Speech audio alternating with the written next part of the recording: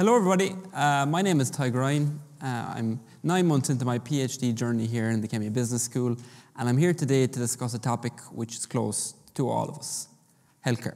Slide please. 96 new facilities, 3,000 new staff, and €240 million invested. Yet, has anything really changed within Irish healthcare? Well, we are in fact in the midst of a seismic shift. The way in which healthcare is imagined and has subsequently been delivered in recent times has changed drastically.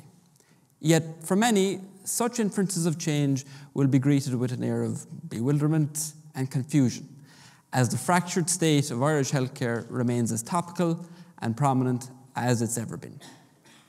In May 2017, the Committee on the Future of Healthcare in Ireland delivered its final report, titled Sláintecare.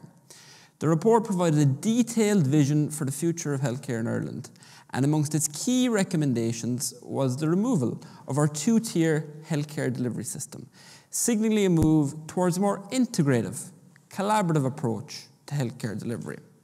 Core to this was the implementation and rollout of community healthcare networks that would provide a foundation and an organisational structure to provide integrated care at a local level.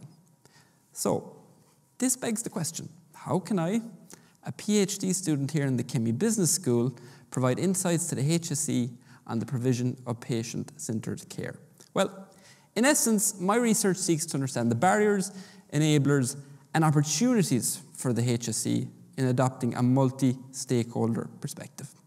To date, the management and organisational principles have been largely ignored. So to this end, I've enrolled actor network theory as an underpinning theory to understand how CHNs have been operationalised.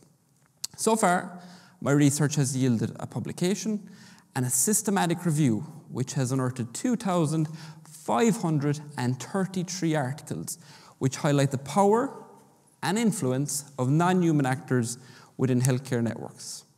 For too long now, the failure to understand the role and influence of these inanimate components, such as that of transport, which has already emerged from my research, has impeded the way in which healthcare is delivered right across our nation. However, actor network theory provides us with a lens that will offer due consideration to the wide array of actors within community healthcare networks, whether it be a biro, a building, a patient, a practitioner, or even the door through which they enter. Understanding how each of these intricate components influences the delivery of care under the Sláintecare proposal will not only contribute to policy, but also aid the delivery of the right care in the right place at the right time. Thank you all so much.